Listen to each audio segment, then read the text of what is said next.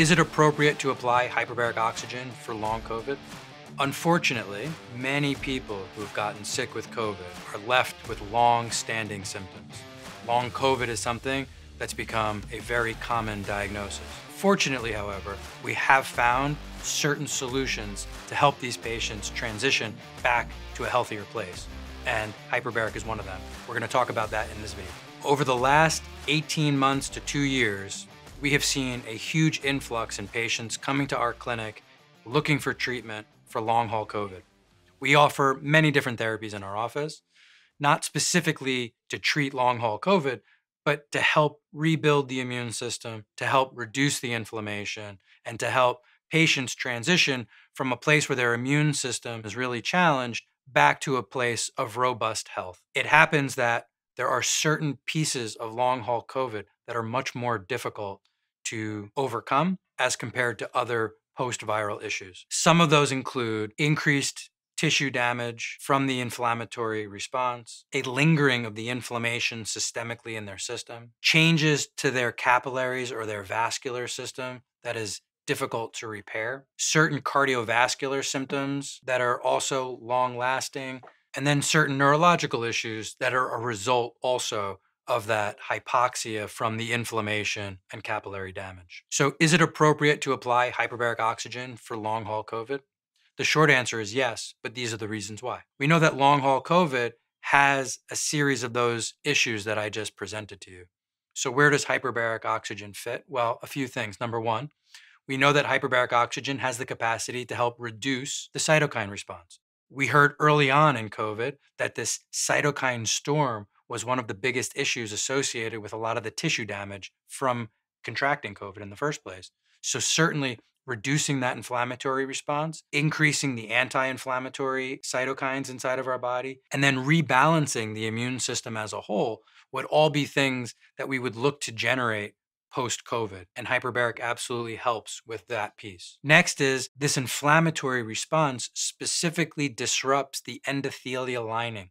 That's the lining inside your blood vessels where gas exchange occurs. Ultimately, if the endothelial lining gets damaged or there's inflammation blocking normal gas exchange, we lose oxygen delivery to the tissue that capillary was supposed to deliver oxygen to. So hyperbaric does heal or help to heal the endothelial lining, that's for sure. But in addition to that, there's an angiogenic effect of hyperbaric oxygen long-term, meaning if we do enough sessions sequentially, we'll start to rebuild and regrow new capillary beds so that we can heal from all of that inflammatory response. And then even when we stop doing hyperbaric, we can still be delivering oxygen to those tissues because we now have a new series of capillary beds to feed those tissues. If you're enjoying this content or you're finding it helpful in any way, shape, or form, please do us a favor, like it, subscribe to the channel, share the video. Next, we have that tissue disruption from the hypoxia. And so hyperbaric has the capacity, once we drive oxygen from our circulation into our cells, hyperbaric has this way of promoting a healing response through the activation of collagen and fibroblasts, through the increased mobilization of stem cells. Hyperbaric has a very anabolic recovery, remodeling, and regenerative quality. And so now that we're driving oxygen into circulation, we're helping to heal the lining of your blood vessels and grow new blood vessels. We're now driving oxygen into those damaged cells and promoting an entire cellular and tissue healing response, which has the capacity to improve the cardiovascular function or help improve the damaged nerves, the neuropathies that we're seeing in patients in long-haul COVID syndrome. So hyperbaric oxygen absolutely does play a role in contributing to the healing effect of those suffering from long haul. Currently, there are studies even being done, a few across America and even more worldwide, looking at hyperbaric's effect for long haul syndrome.